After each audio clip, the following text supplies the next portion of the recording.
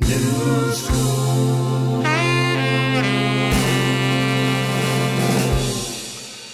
All right, welcome back to Noob School. Today we've got my good friend Mike Baur, who's one of the founders and the CEO and chairman of ScanSource, one of the best businesses in Greenville. So thank you for doing this, Mike.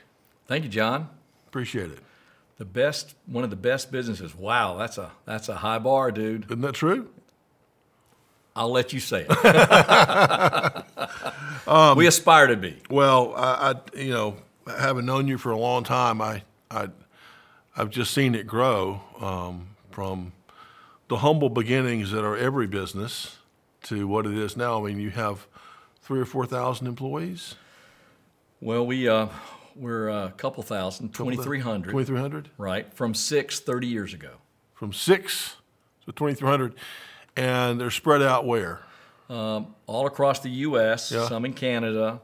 We used to have a big operation in Europe, and so we did have more employees then. We sold that business in 2019. Okay. But we have 900 people in Brazil. So Okay. Brazil is one of our largest markets now in terms of number of employees. Wow. But we're principally a North America and Brazil company, a little bit in the UK. Okay, got it. And describe the company to us. It's hard to describe what we do because a lot of people, if I say what we are, which is we're a distributor, that means we buy products and we sell products. We don't manufacture. A lot of companies in the Greenville area start with manufacturing.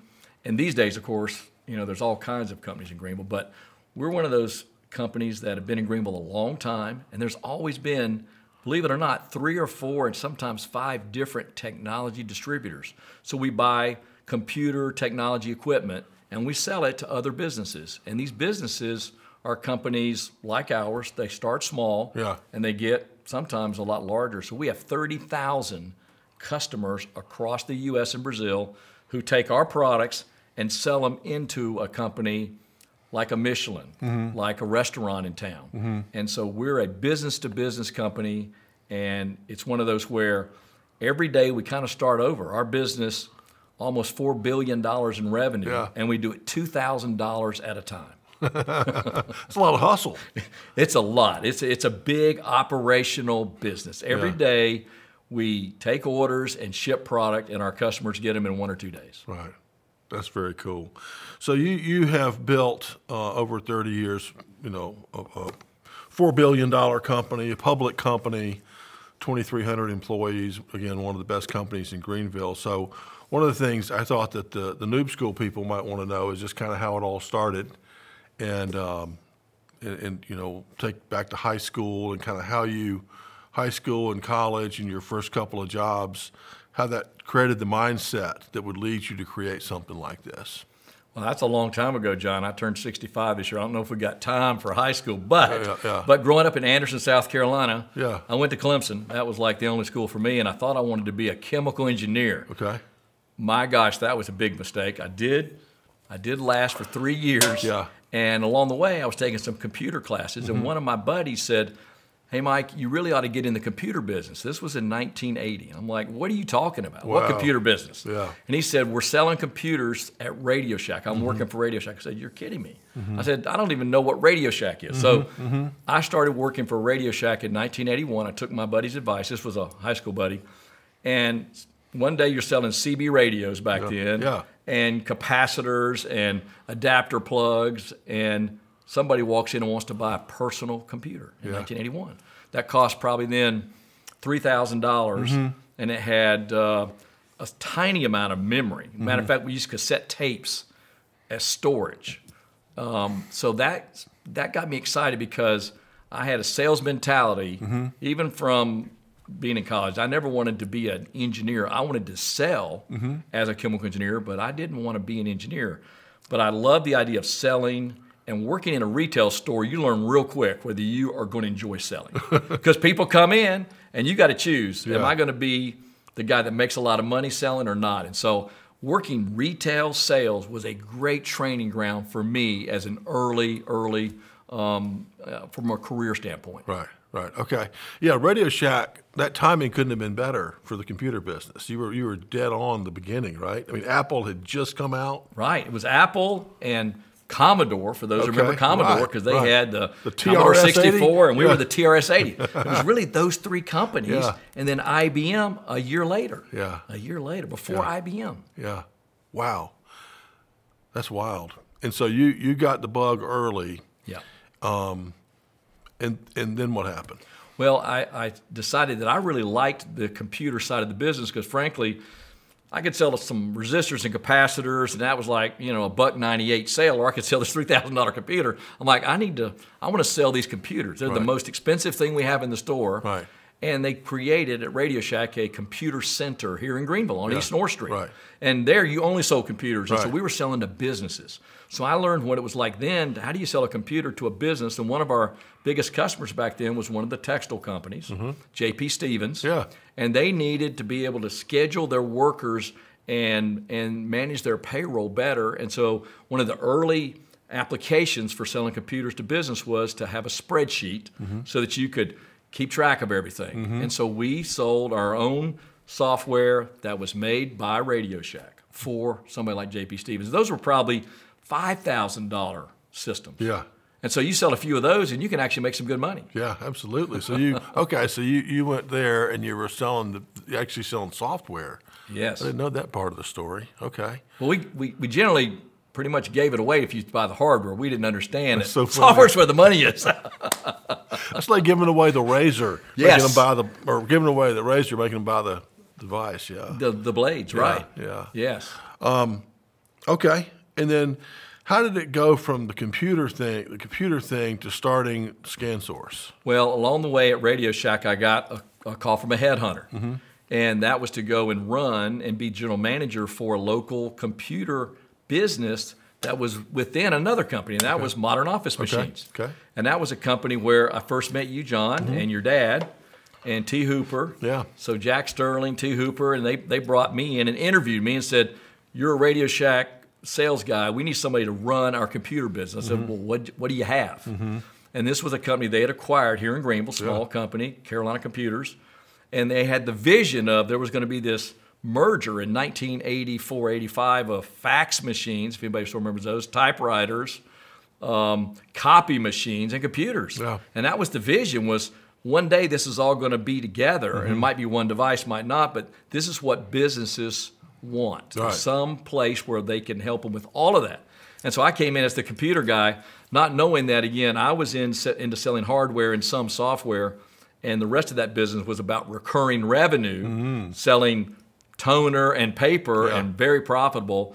But it helped me learn about other companies in the space. And one of our suppliers at Modern Office Machines, was a small Greenville-based company, and they were selling us cables and modems, and that's a company that was Gates FA, or became Gates FA, which is where I was when we started ScanSource. So I had just left Gates. So I went from Radio Shack was a manufacturer of computers to working for a local dealer, a Baur, and then working for a distributor, Gates FA. So I learned the computer business through all of those different opportunities with 3 different companies. Okay. And so Gates was a supplier of yours at Mom, and that's how you made that jump over there, is that relationship. And then how do you go, this is very important for the Noob Schoolers, if they want to start a business, how do you go from that good job to starting a business? Well, I was lucky that I had a great mentor, advisor, friend, and later really business partner, and that was Steve. So when Steve Owings hired me at Gates as a product manager to help them with their computer business, he then along the way, literally after the first year, he said, "Mike, I need somebody to go start this other business within our business, selling computers that has our name on it." This was a little company that we literally started from scratch, but it was like a little fledgling idea. And Steve gave me the idea, said, "What do you think?" And I said, "I'll do it." And so I volunteered. I was leaving a business that I was already working on within a company, and he said, "Would you like to try this?" And so I said, "I'll do it." That business was called Argent Technologies. Okay. And after about a year and a half, we decided to take Argent out from underneath Gates FA and make it its own separate company. And that was really an idea to make that go big, And then 6 months later, we decided that business was going to have to be shut down. 6 months into it, because Compaq Computer, one of the big computer companies, decided to compete very strongly against companies like ours. And so we had to actually decide to shut down that business and go find another one to start. Yeah. This was all within a year. Yeah. And I was feeling good, and then I was feeling terrible. Yeah. Yeah. Like, what are we going to do? Right. Yeah. And that had to really sting, because that was, from an entrepreneur's perspective, the thought of creating the next computer. Right. You know, it's so cool. It's such a cool thing. Especially one named Argent. Doesn't that sound cool? Yeah. And so y'all had to make the grown-up decision to shut that down, not going to compete with Compaq and Apple and some of those people, IBM. Right.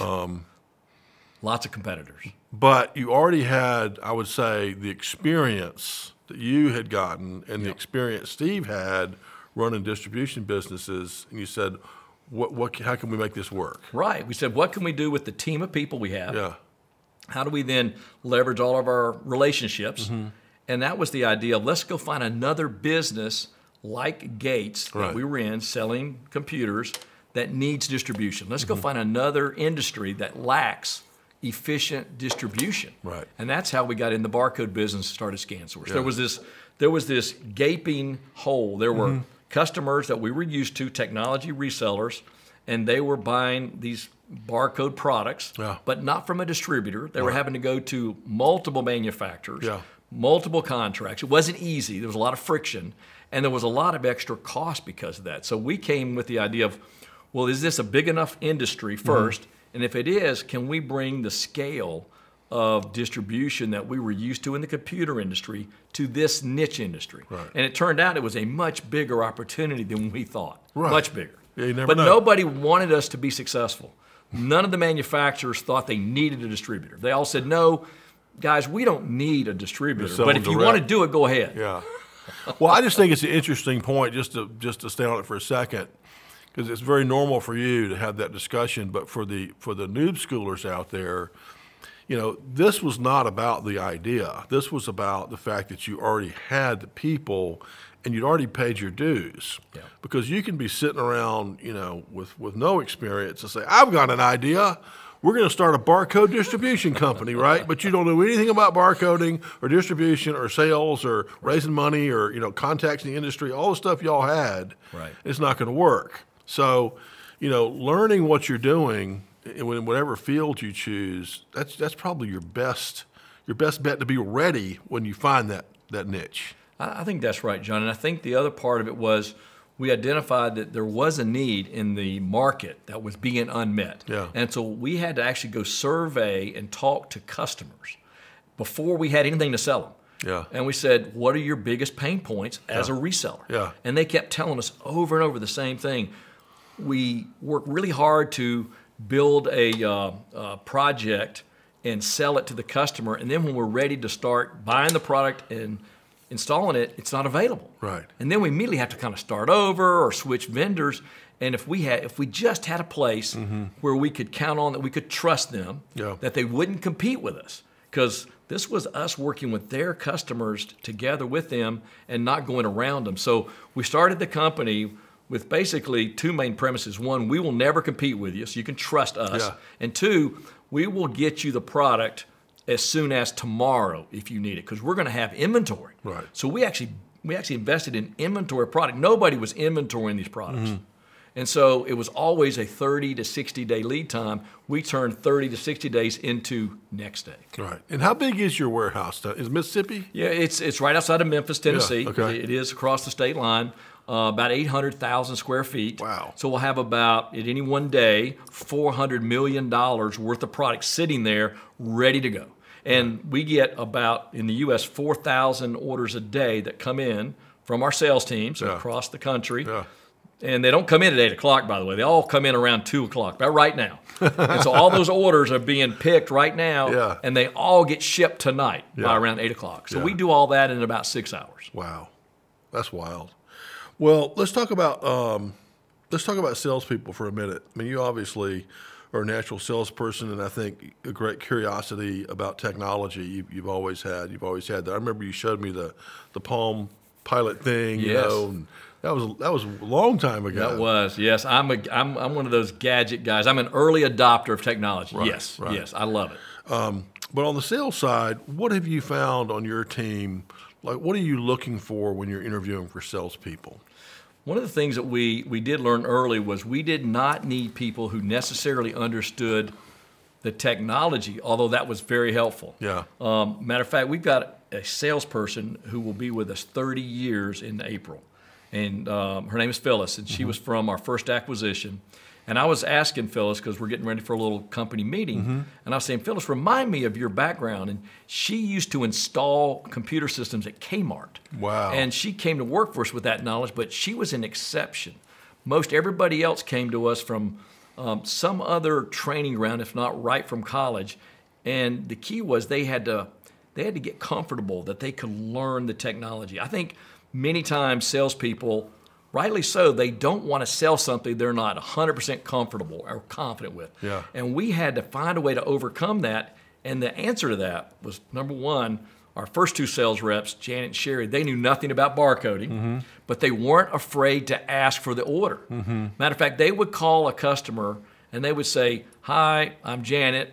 I'm with this company, ScanSource. Can you tell me what you guys are selling in your business?" They would say, "Well, why do you want to know?" "Well, because we're a distribution company and we'd like to provide you what you're selling, what you're buying." "And what is it you buy?" "Oh, we buy Zebra printers." "Okay, well, if I had Zebra printers for you, would you buy them for me?" And they were like, "You don't have any?" "Well, not yet, but if one day we get them, would you buy?" So that's how we started the company. We had no customers and not even any suppliers. So we had to first understand what the market need was. And we kept hearing, "But we'd love to buy from somebody who doesn't compete with us, somebody who will give us fair pricing." And it was amazing how those early sales reps just had to be able to ask questions and not get intimidated when they didn't know the answer. Matter of fact, one of my questions for a new sales rep was, what's your response to a customer when you don't know the answer? And if they said anything other than, "I don't know the answer, let me go find out," I would say, "You're not going to be successful at this company because you're never going to know everything." So you've got to make sure that to build trust, you've got to let people know that you're not going to know everything, but you'll get the answer for them and get right back. John, that was one of the keys we had to learn. Because there would be a lot to learn in your business. Impossible to know it all. But Yeah. we have a team behind our salespeople, our engineers, and they can find the answer pretty quick. And that was the key, was you had to find the answer and then quickly get back to the customer. Not tomorrow, not in a week, but fast. And I think that quick response, "Hey, I don't know the answer, I'll get right back to you," that was amazing. Yeah, your people hustle, man. And are you still doing like product training every week? Yes. Okay. Matter of fact, our suppliers, they compete to get in front of our salespeople. They want to do it. And now, frankly, since all the changes since the pandemic and remote learning and video, we can do so much more training now than ever before because it's easy to do it. Everybody doesn't have to be in a room. We don't have to organize somebody to come on a plane and come visit. So I think training is even easier today. Interesting. Let's just talk about that for a second, because you had, how many people did you have on Pelham Road before the pandemic? 700 that would show up every day. And now it's 100 mostly work from home. 100 might show up on a normal day. And we came up with the idea that we're calling it productivity anywhere. If you're productive, work where you're most productive. And we found that to be amazingly successful. Amazingly successful. Different people work different ways. I know, I've seen, I've talked to people about this, but if someone is hyper productive, if they really, really go after it hard without having to do as many meetings or commuting or lunch with everyone, or all those things that we used to do in corporate America, you could block your time to like 6 to 10 in the morning as day one. You could probably get as much done as you used to in day one. But then, so you can goof off the rest of the day, California style, if you want to, or you can say, 11 to 3 is day 2, 4 to 7 is day 3. You have 3 days. Unbelievable. And these days, I think what a lot of them do, I don't know this for sure, is that's when they can go and learn. Because there's so many things available now on YouTube, as we all know, just like this session we're doing. And for a new person to our industry to be able to go out and get educated on demand Yeah. is amazing. And that's why if we get curious people to come to work for us, they will come up to speed fast. Yeah. They just have to want it. Yeah, I agree. Well, it's a very interesting time for sure, And I think you've handled that well. Productivity anywhere is a smart way to do it. And of course, we have to, at different levels in our company, the management team, they have to define what's productivity Right. and what's the measure. And I think the most challenging part has been for those new people. Yeah. So for the Noob School folks, when you join a company today that says productivity anywhere, if you're new and you're not showing up, you're probably making a big mistake because it's going to be hard to meet people who might one day help you. Yeah. If you're going to have to set up a call with them via Teams or Zoom or WebEx. Much easier to walk the halls and say, hey, how are you? I'm Mike. Yeah. And that's how so many people, especially the new salespeople, that's how you've got to learn the company and learn the culture and kind of learn, I think it'd be hard remote only to learn kind of the cadence of the company. Is how fast does this company expect me to move? And what is the cycle every day that I have to be at? And do I have to show up at 6 or can I show up at 8? And I think for a new person, especially if this is their first or second job, really hard to understand that cadence. Because I would say we run at very specific cadences, again, based on our customers. When they call or when they email or when they need something, we need to be, our business is based on we have to be available. Well, didn't you used to have you might still have it, but the rule was the 4-hour rule? From the time that someone got a voicemail or an email, they had to respond within 4 hours? Absolutely. Yeah. And yet at the same time, I was one of those guys that was holding back on investing in some instant messaging tools early on. I'm like, we don't need that stuff. And, and I didn't realize how getting them out of email and getting them on instant messaging was going to let them do that. Yeah. And I was like, okay, now I get it. That's why you guys need instant messaging, because you got to meet the 4-hour rule. Right. And so we were always slow in investing in our own technology. And we were running off of really old systems until 2016. We were 20 plus years in the business before we went away from green screens, because we were always about efficiency and low cost. Yeah. Our business is based on, if we're the lowest cost provider, we can win any deal we want. And if you're a sales team, if you're working for a company that has the lowest cost, not the lowest price, the lowest cost, you can win anything you want. Then it's a choice. Yeah. Do we want to win that deal or not? Yeah. Well, it is kind of hard to believe that you got a $4 billion a year company that's turning over the business every day. Every day the orders Every come day you in start over. and they're out. It's like, here I'm going back into work today, every day. And part of it is our customers, because they're businesses, they're repeat buyers. Yeah. Once they find their team within ScanSource to work with, they then get influenced by our sales team on what else should I be selling. And so there's frequent communication. And the idea is if we can reduce the cost to serve for that customer, then he's going to be more successful. And if our customers grow, we grow. Well, switching gears a little bit,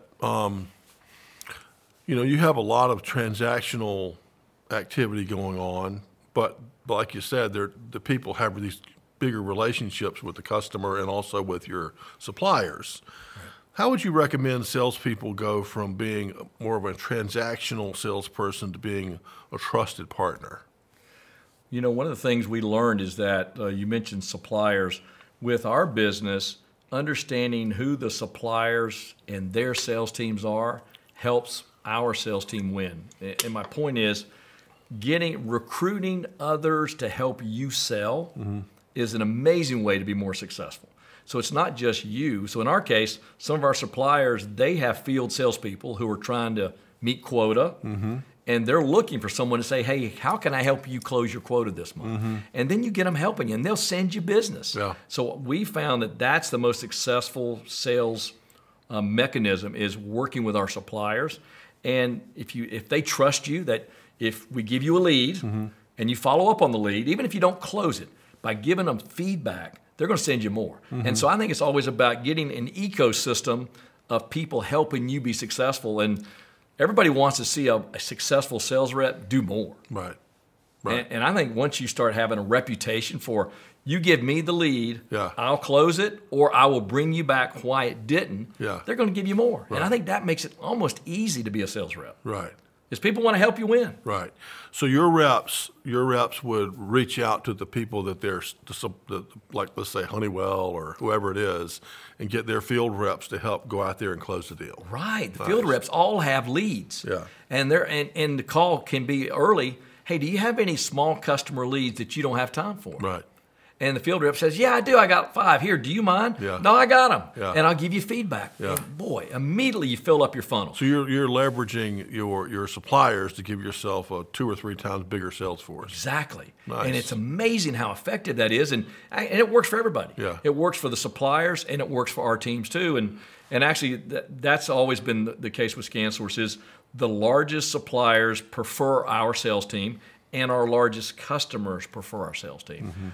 We found that it's that relationship, and it gets back to one thing, John, and that's if you can build trust with your customer, you're golden. Yeah. You're going to be successful no matter what happens from recession, economy. None of that matters if you've got trust with your customers. Right, and that comes, I'm guessing, with time and just delivering on promise after promise. It does not come from sitting down the first time with a big dinner at Hall's Chop House and saying, I want to be your trusted partner, right? You're exactly right. Yeah. It's got to be one deal, one opportunity at a time. Yeah. And it does take time, but it also doesn't take years. Right. It just takes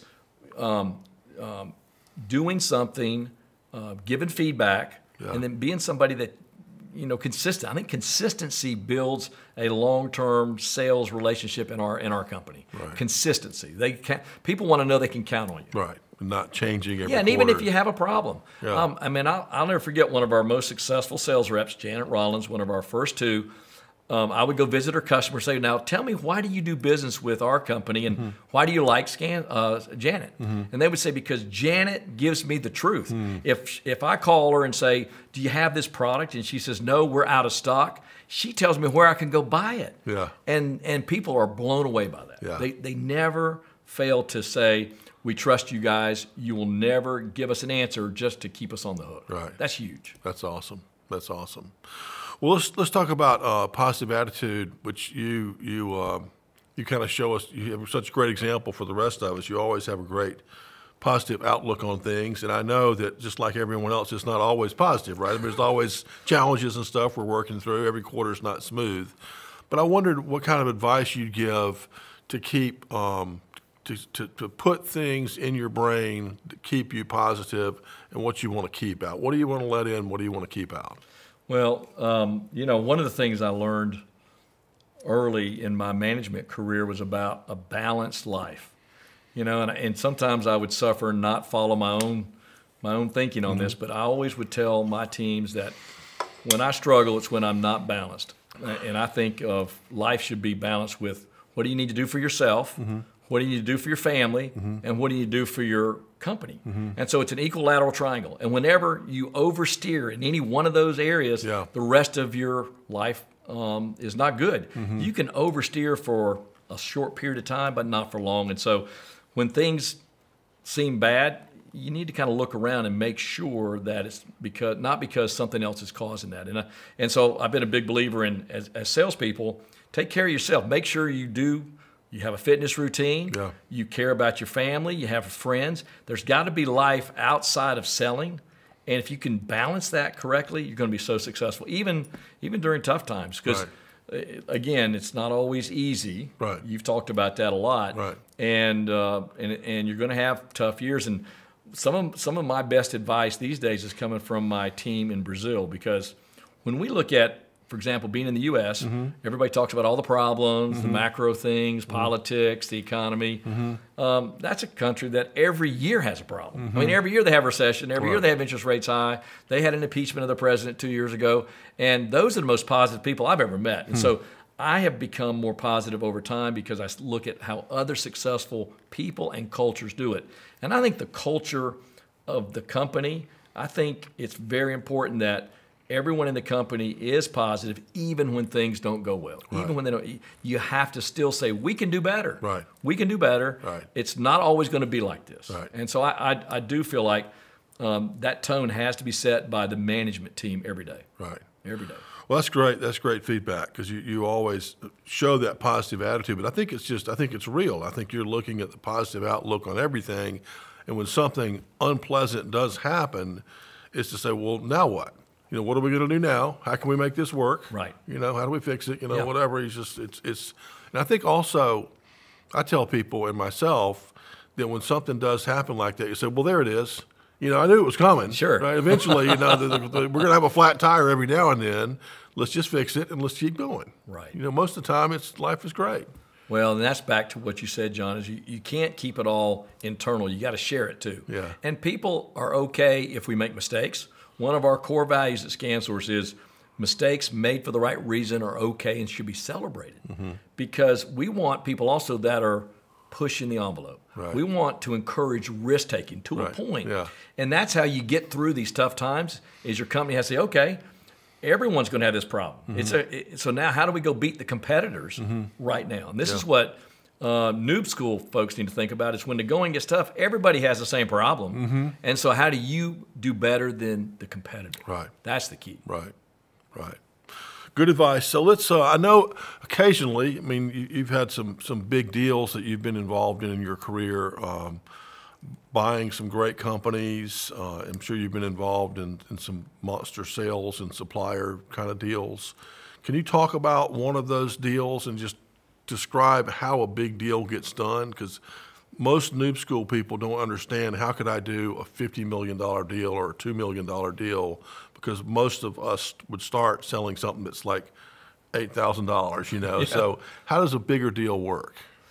Well, that's interesting about acquisitions. I hadn't thought about that in a while, but I'll give you an example of one of those.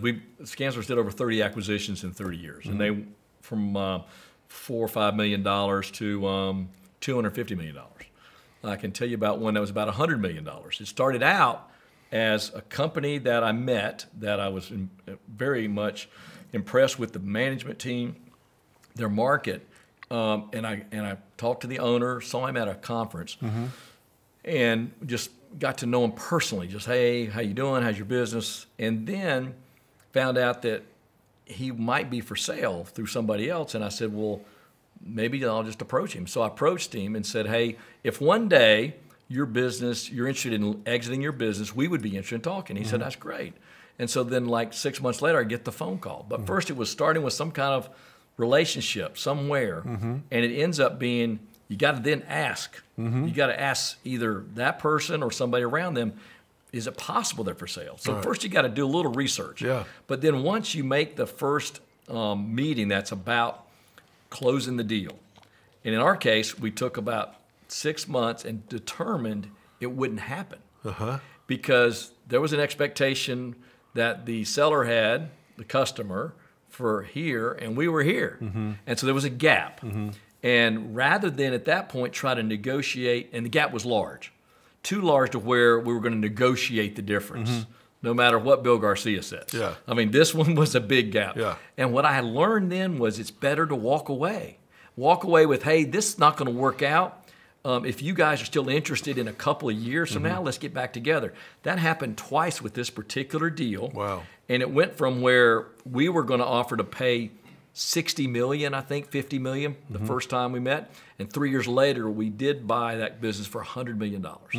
They got what they wanted. They kept in touch. I would occasionally just throw in a little phone call or an email and say, hey, I'm going to be in town. Would you want to get together? Yeah. I met the guy one time for a little ski trip out in California. But staying in contact, making sure, though, that there was no hard feelings. And I also learned that don't throw a lowball offer out there just to either let them know that you're smarter than they are. That never worked. Right. I always would walk away and not give, if I knew the gap was too big, I'd rather walk away, keep the relationship alive, and see if it'll work. Right. And that worked for me 3 or 4 times, John. Right. And so that gap was made up by their revenue growing or something? They grew, yeah. But they also knew then what was it we were looking for? Right. What was the measure of profitability going to be? Or what would, in other words, in this guy's case, he wanted to sell it for $100 million.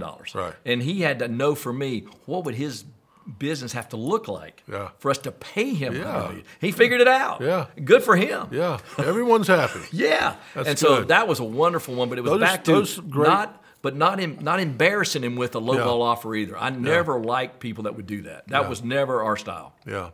Well, those are good. Those are good lessons. I mean, you don't want to, if it's going to be, I mean, back to being a trusted partner, Right. you don't want to make them angry or make them look bad. You just, politely walk away Yeah. until it's stay in touch. Yeah. That's And let good. them know why Yeah. as best you can, again, without insulting them. Yeah. You don't want to tell somebody their baby's ugly. Right. Right. Right. Even if it is, John. Yeah. Well, it's interesting. I think for the Noob Schoolers and for me too, it's just interesting how much of the personal touch comes in on doing a $100 million acquisition. Yeah. It's not just like, we'll offer 100, Yeah. It's Right, like, right. Exactly right. And people are people. They are right? people. People Yes. are people. Yes, and they appreciate it. And I can't tell you how many times we did that very successfully, and rarely, by the way, were we the highest bidder. Rarely. We had to be close. Yeah. We had to be close. But the fact that we were willing to work with them over time, I don't think we were ever in an auction but one time as a result of that. Yeah. We identified where we wanted to go, Yeah. met them early, let them know what our metrics would be, and then just kind of be patient. I mean, Right. being patient is hard for a salesperson like me too. I bet. And but you have to sometimes figure out, all right, this one's worth being patient for Right. if one day we can close it. Right. But it's kind of like having a funnel. You gotta know some of those aren't going to happen right away. Right. But keep working them. Right. I like that. And it's the same with if they were trying to sell big deals or anything else. I mean, you can't, as much as you'd like to, I tell the Noob Schoolers, it's not a this month thing. Right. We're talking, look at your career over 10 or 20 or 30 years. What are you arcing towards? Right. Well, let's switch and talk about interviewing, which I know you've done a lot of. Now you're doing only executives and stuff. But what are some of the things that people have done in interviews on the good side and on the bad side? What do you recommend they do if they want to get a job, and what are the things they do if they're not going to get the job? Boy, it's certainly changed from when I was interviewing. I can still remember, John, interviewing some early salespeople back in the days when you were at DataStream and ScanSource was a lot smaller. And I was telling someone this recently that my goal was to get someone to stay with us for 3 years. And I would tell them, if you'll commit to being here 3 years and then you step up and go work for somebody else, I will have gotten a good return on our investment. And now, of course, we've got, as I was saying earlier, we got a sales rep that's been with us 30 years. And she could have gone lots of other places. Yeah. And so having that kind of a mindset that don't make somebody feel guilty if they leave, it also allows me to then say, but I want you to work 110% every day. You got to give it all you got, and if that means 3 years, great. If it means 10, wonderful. And some of the things I learned along the way were people trying to use their industry knowledge, and partly it was really my managers, John, where they would want us to hire people that had industry knowledge, meaning they wanted us to hire from competitors. So one of the things I learned was I didn't like to interview people that were working for our direct competitor. I felt like that was almost like, on our side, too easy, because of course we thought we could win them over. Yeah. I also was wondering, why were they ever working for that company? Right. So if they came to me trying to brag on the fact that, look at all of my resume, I was never impressed with that. That was a way to turn me off as, oh, I know your business. I'm like, I don't think you do. Yeah. And so to me, I think you have to be careful about selling your industry knowledge or experience. I'm not sure that's the best. I think the best interviewers that I had over the years were people who were much more about, after a couple of sentences, me asking them, hey, what questions do you have about ScanSource? I've always wanted to know, how much did they really know? Did they do their homework? Yeah. And so early in the interview, I was like, what questions can I ask you? Just trying to figure out, are they going to ask me about how much they're going to get paid? Yeah. Or what's the company's future? So Right. those are very interesting Yeah. questions and answers is, what questions do you have for me? Yeah, yeah. I remember that too. I remember if someone said, well, I was wondering what the insurance plan was like. I was like, Right. out. Yeah. Or what's the vacation policy, right? I mean, dress code. I mean, come on. Right. Those were easy, right? Yeah, I mean, we want them to be interested in what we're doing. Yeah, curious. Yeah. And you would hope, again, even with salespeople, that they would want to understand what are the career opportunities ahead. Yeah. I mean, if I really, do a great job, what's possible? And I love talking about what's possible, not what's guaranteed, but what's possible. What could somebody like me accomplish at your company, Mr. Baur? That would be a great question. Great question. Yeah. We coach them to have at least three questions ready to go, and one of them, we love the question. If you hire me, Mike, and I'm a year from now, what would a great job look like? There you go. And so you're telling me what my first year looks like. So in your head, you've already hired me, right? Right. I've already been there a year. I love it. That's a great question. I like that question. I do too. And I like the interview candidates having a couple of questions like that. I think it's great. I think it's a little bit the assumptive close, but I love that because that's what you want in a salesperson. I also love at the very end, before we go, say one more thing, Mike. How'd I do? Well, scale of 1 to 10. What are you thinking? Yeah, that's a good one. 8, 9. What are you thinking? That's a good one. I mean, it makes Why not? It makes you cringe a little bit, but you're like, I'm hiring a salesperson. Right. I want him to say that. Right.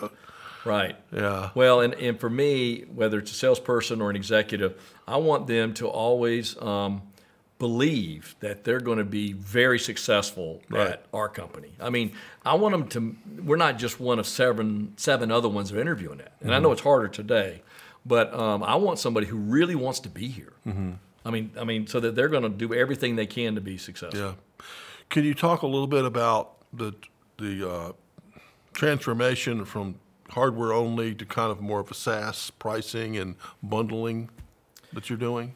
Well, I'll tell you, the biggest change in our company was when we, in 2016, acquired this recurring revenue company, Intellisys, and it really had changed our whole mindset about where will our business come from. Instead of today having to start over with hardware, we've got 3-year contracts that pay us monthly for 3 years. I'm like, whoa, this is cool. Where has this been all of our life? And so when we found that opportunity, then it was, how do we integrate that in with our company? Because it was so different. And I think it's still a challenge with our channel, with our customers, because we want every one of our customers who sell hardware to also sell some recurring service. It used to be, a long time ago, 20 years ago, it was trying to help them get into the software business, but even though we weren't selling the software, but we knew that for a successful customer of ours to be around a long time, they had to have a predictable source of profitability, and it wasn't going to be just hardware.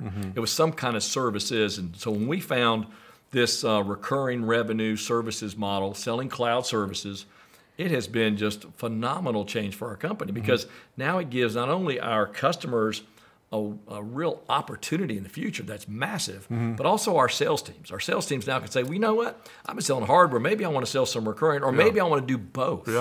The idea is to do both, and that's what we're calling hybrid distribution. If we can do both, then frankly, you're hedging your bets. We believe that every time you sell recurring, there's also some kind of device needed somewhere, and I think that's the part that gets misunderstood, is that you should try to do one without the other. I think you can, but they're better together, and we call that hybrid. Well, I know the example you gave me once was the security, look at the alarm in your house, your alarm system. Yes. That's hardware and software and telephone, and you get one bill a month, right? Exactly. You don't pay for the hardware. That's right, and it reminds me of back when I was younger, and we had landline phones, which aren't around much anymore, and those were all sold by the month. You never owned it. The phone company owned it, and you paid a monthly bill, and you got a phone, and you got dial tone. And if you wanted a longer cord, it was another $1.50 a month. They were ahead of the curve, weren't they? They were, and then of course they got so successful the government blew them up. That's unbelievable. The old is forever new. Well, one of the kind of themes or words I like to talk about is head trash. Things that we believe are true for whatever reason, because we saw a million ads about it, or because our mother told us, or whatever. An example would be, a mother saying, money doesn't grow on trees. So you hear that your whole life growing up, and you think, well, there's just not enough money around. I can't make any money. And then when you get older, you read that there's about 1 billion millionaires. There's so many millionaires in the world, and so many billionaires. It's like, maybe it's more abundant than I thought. So do you have any head trash things that you've kind of discovered in your life? Well, for sure, early in the life of ScanSource, there were so many people telling us it wasn't a big enough market. I've always heard people say that you guys are doing a good job, but the end is in sight. I mean, for years, we went public really early, and there were other public companies that were kind of dabbling in our business, but they were doing a lot more business in the computer industry. And every time I would go see an investor back in those early days, the investor would say, well, Mike, what's going to happen when these 3 competitors get in your business? I said, I'm not worried about it. I mean, we'll beat them. We're the best now. Why do you think they're going to beat us? Well, because they're bigger and all this. And so I think people want to try to intimidate you with this idea of competitors, and you can't let it. I mean, I think that's an easy one to get depressed about. Oh, yeah, right. One day we're going to lose. The business is gone. And I've heard that my whole life. If somebody else is going to beat you guys, Mike, are you ready for it? Well, of course we're ready. So we had a guy. Do you remember Al Reese? The marketing guy? Yeah. So he came to help us when we were doing $5 million a year. And we were convinced our market was too small. Larry and I convinced each other based on our homework. We're just too small. We need to find something else, And this guy came in and he's like, well, I don't know about that. And he goes, you're going 30% a year. Just keep doing that as long as you can, because you'd be surprised what the market might do. And now that company that we sold is now doing $300 million a year. There you go. And it's a hell of a market. So, I mean, I think you're right. And also, it reminds me, they talk about goal setting. They say, for goodness sakes, don't tell anyone what your goals are, because most people don't want you to make it. They, for whatever reason, they want to pull you. Like you and I want each other to do well, but a lot of people are like, no, that's never going to work, Mike. Exactly. Not going to work, because they don't, Yeah, there are some people that don't understand what it takes to be successful, and so they think it's luck. It's luck. And they don't want you to be lucky if they can't be lucky. And they don't realize that it's a lot of work, and it's surrounding yourself with a lot of great people. And I think it's back to, you have to grow a company, you have to have people that are like you, but that also have the freedom to innovate. But all of them have to have commonalities around core values, John, about trust and integrity and doing the right thing, and being really good leaders of people. And that's what our company's all about. We keep hiring great people, and the great ones, by the way, one day are going to leave you. And for me, that was always hard. I don't know about you, John. It's when some of your best people got offers that we couldn't match, but it was good for them. And I think that was one of the hardest parts of the job for me, was congratulating somebody on finding something that was bigger and better for their family. And I want to say, if that's good for your family, then I understand it. But that was hard. Well, it's a good point. Well, you've got a great team out there now. So a couple more questions, Mike. What would be your favorite word? I think aggressiveness. I mean, I've always thought that you got to take some risk, and you got to be aggressive. And I think it's too easy to be complacent and just again, you have to be careful what you read and watch and hear. Because there's so many people again that are negative. And I'm like, forget that. Forget all that. Let's get aggressive. Let's assume that we can win. And I'm a glass half full guy. Always have been. Always. Three quarters full. There you go. 3/4. Even better. That's right. I like that. Oh, that's great. I love that. Well, is there anything that you want to promote today? I think this idea that we are going to have an amazing run in our company and companies like ours, and to new salespeople. Salespeople are not going away. When I think about all of the AI innovation that's coming, we're looking at that, like which jobs at ScanSource are going to get automated more and more, or, by the way, near-shored and offshore, because every company looks at that over time, right? It's not sales jobs. It's not. I mean, if I was giving some advice to new salespeople, you stay in this lane. You're going to be wonderfully successful if you try. And sales isn't for everybody, but anyone, in my opinion, anyone can learn to be a salesperson. It can be taught. It can be learned. Now you have to pick your place, and some businesses are easier than others. You and I used to talk about ScanSource was not as much a cold calling I called it raw meat sales job. Because we had repeat customers, whereas you had a lot of new customers. So you need a lot of hunters. We needed farmers. Right. So if you want to be a farmer sales rep, by the way, it doesn't mean that it's easy. Right. But you can be a very successful farmer for a career. Yeah. And I think that gets misunderstood. Right. And because our jobs are generally inside sales, and that is not easy. Right. Not easy, but it's a very successful career. So I would just encourage people to come after any company where you can get into sales, because from sales you can move into the company at other levels whenever you're ready. Whenever you're ready. Yeah. There's tons of CEOs that came out of the sales side. Correct. I mean, maybe half of them. I agree. So I agree. You don't have to, and you don't have to be a financial genius to be the CEO. I can tell you, I'm not. And again, I'm a guy that was working retail Radio Shack stores back in 1981, and I learned how to count money.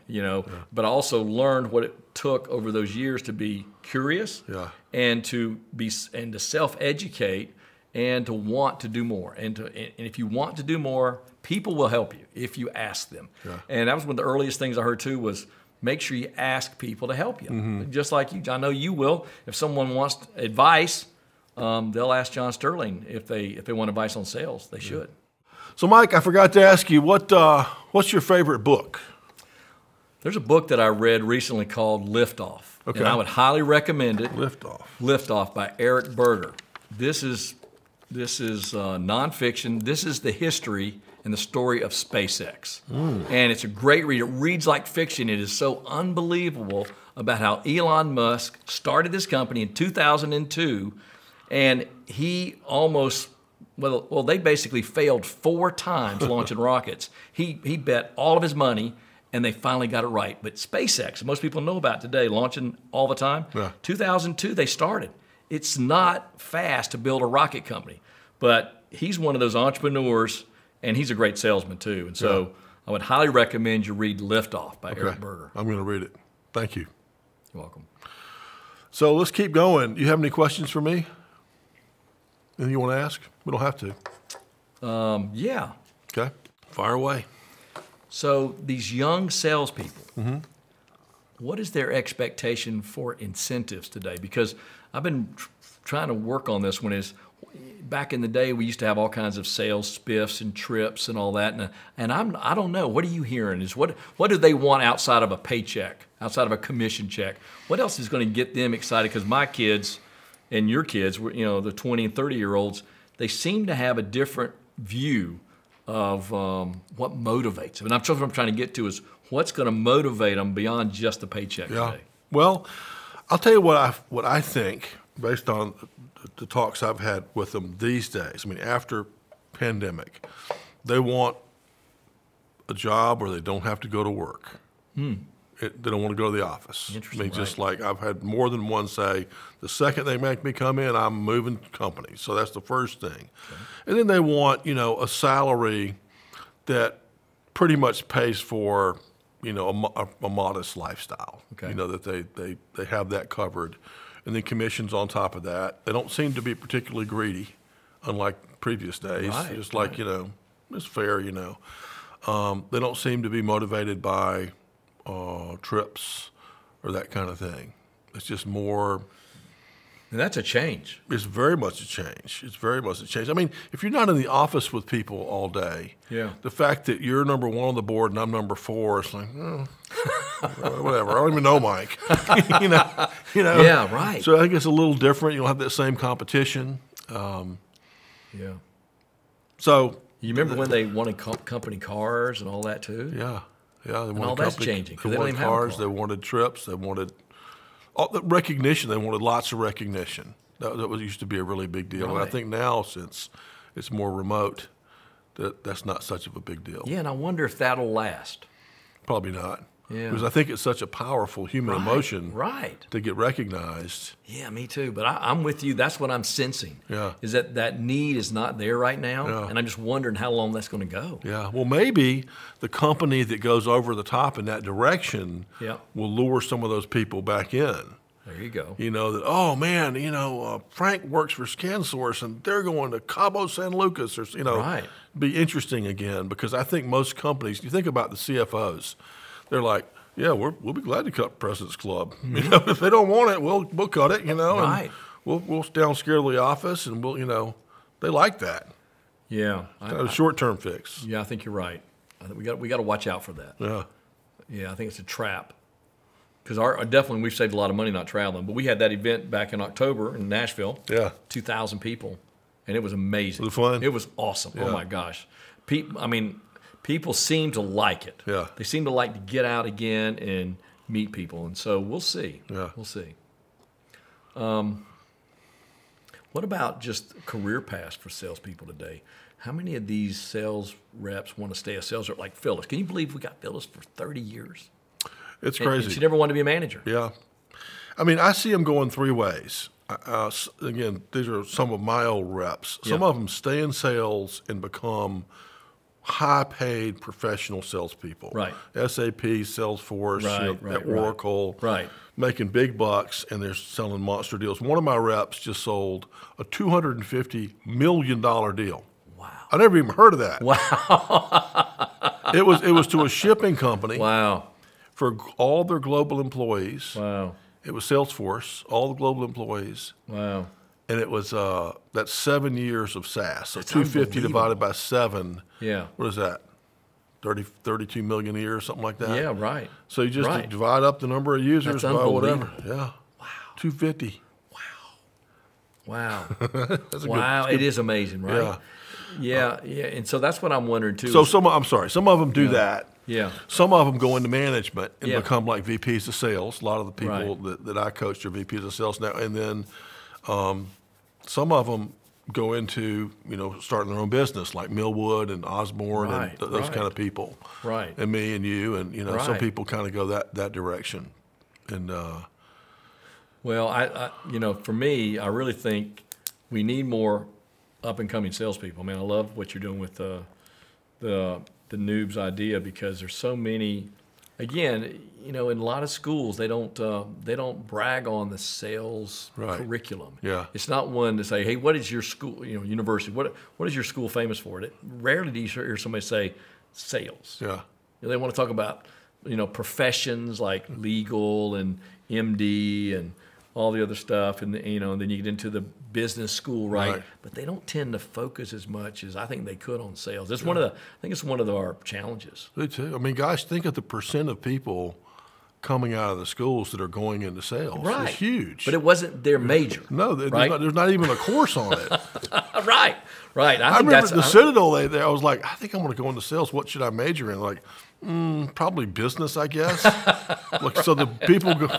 Because if you think about it, John, maybe what they need to be doing is maybe the people that are better salespeople need to be taking classes in psychology. Yes. Right? And understanding behaviors. Yeah.